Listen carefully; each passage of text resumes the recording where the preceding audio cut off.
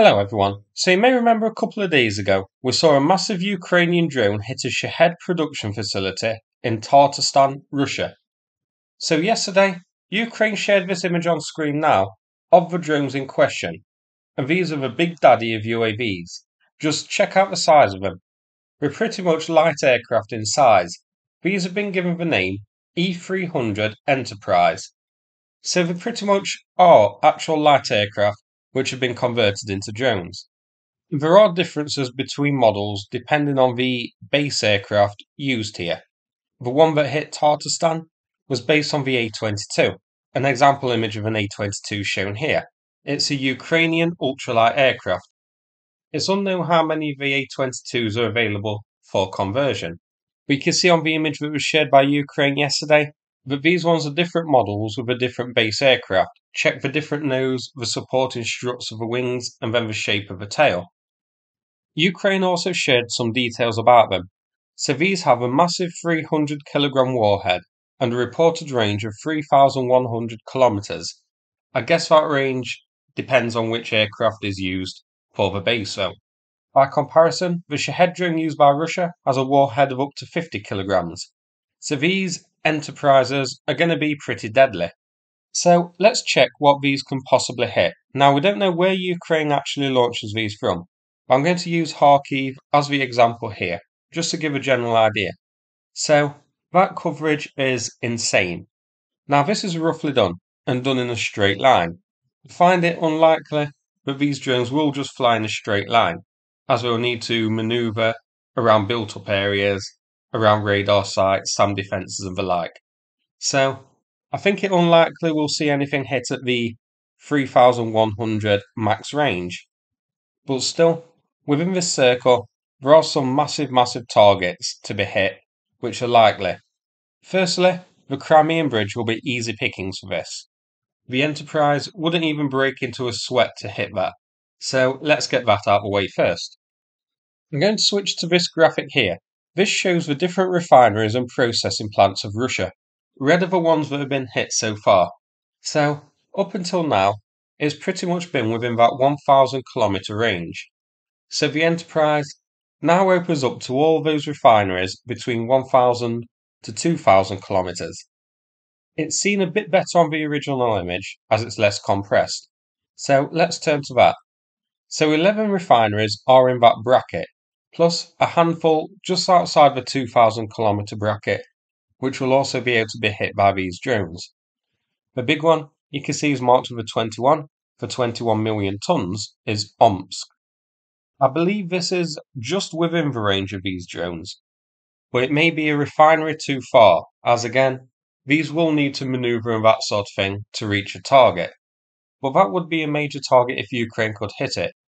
It's a massive oil refinery. Let's switch back to our range image. So I'm just going to mention a few of the key targets as there's way too many to go through in more detail. Well, the first one, Olenya Air Base, possibly the most important target here, is the area highlighted in red. That's now hittable. This is where Russia launches its Tu-95 and Tu-160 bombers from to attack Ukraine. So this has to be considered a major target. Then, of course, we have Moscow. No end of targets around here. Ukraine has hit Moscow with drones before, but not with anything this size. So we have the Kremlin itself, that would be pretty embarrassing for Russia, government buildings which have been targeted in the past, and then the air bases of Shakalovsky and Kubinka. Shakalovsky was attacked by Ukraine before, damaging a couple of transport aircraft, but that was with the small drones. One of these beasts hitting an aircraft will do so much more damage. Moving back to the ocean, this also brings Novorossiysk into range. Ukraine could potentially hit this with other drones before. They've hit further afield in the past, but it's unlikely that one of the smaller drones would actually cause too much damage to the ships. However, a light aircraft packed with explosives crashing onto the deck of a Buyan or one of the submarines there will certainly put it out of action for a while. It may not be as effective as a Storm Shadow, which will penetrate the deck to detonate inside. These drones appear like they don't have that penetrative ability and will just detonate on impact. But Here is a photo of a Buran.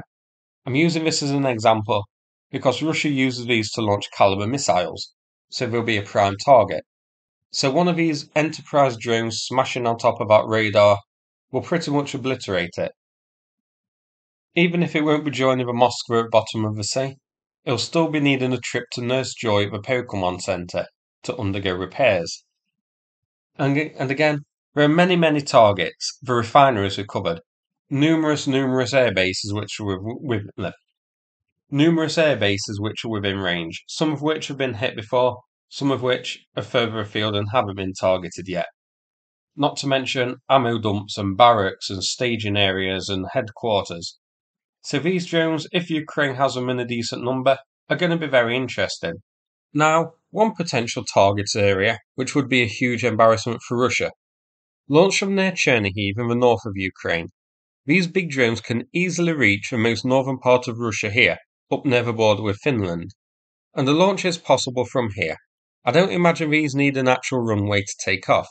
I expect a rapid deployment using trucks to transport them onto a road and then using the road as a makeshift runway would suffice. So I expect these can be launched from pretty much anywhere. So reaching here isn't an issue. And check out all of the naval bases in this region. This is near Murmansk and home to the Northern Fleet. These ships aren't directly involved in the war in Ukraine, of course, but I don't think Ukraine would sniff at the chance to take out a submarine or a frigate this far away. They are military targets after all, and aside from being a major embarrassment for Russia, would also force Russia to divert more SAM systems and jammers to defend the naval bases here from attack as well. Every S-300 or S-400 system based here is one less which is going to be protecting areas in and around Ukraine. So I definitely would not rule out a long-range drone attack on these bases here. It's near here actually where Russia's sole aircraft carrier, the Admiral Kuznetsov, is alternating between spontaneously combusting and being repaired. So Ukraine could potentially use these to do Russia a favour and put Old Yeller out of his misery as well.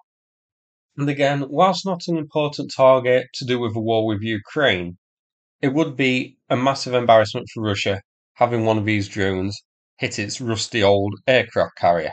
Now, before we finish, given Ukraine's newfound long-range drone ability, will Putin make an appearance during the Victory Day parade this year? Though, can we call a solitary T-34 a parade? On one hand, it likely knows if he doesn't show his face, everyone will know he's scared.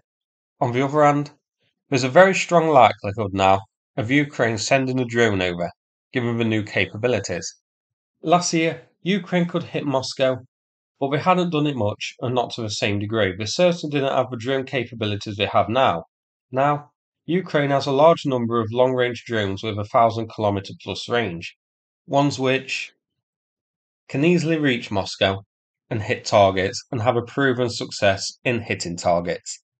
So Moscow and this Victory Day parade is seriously at risk here by Ukraine's new drone capabilities.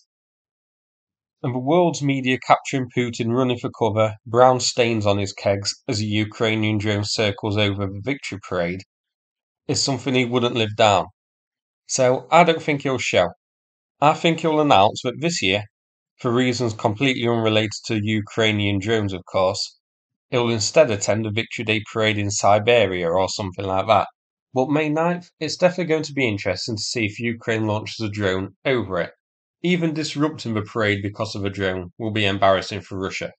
Even if it doesn't attack any targets there, just one circling around or being engaged by Panzer SAM systems, it's going to make Russia look a bit silly.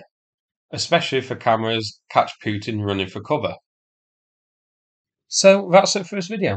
Hope you found this video interesting. Now before I finish, a quick mention about a fundraiser for Nadia. Her husband is a mechanic who repairs vehicles for Ukraine.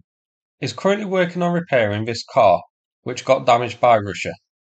Once repaired, it will be delivered to a unit of the 144th Brigade.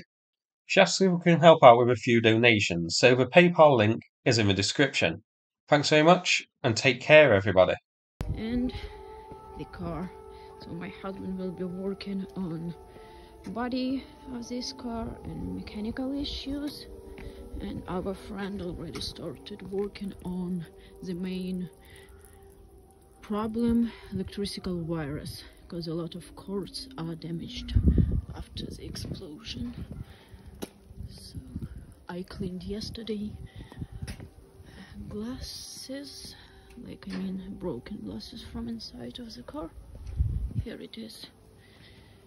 Thank you for your attention.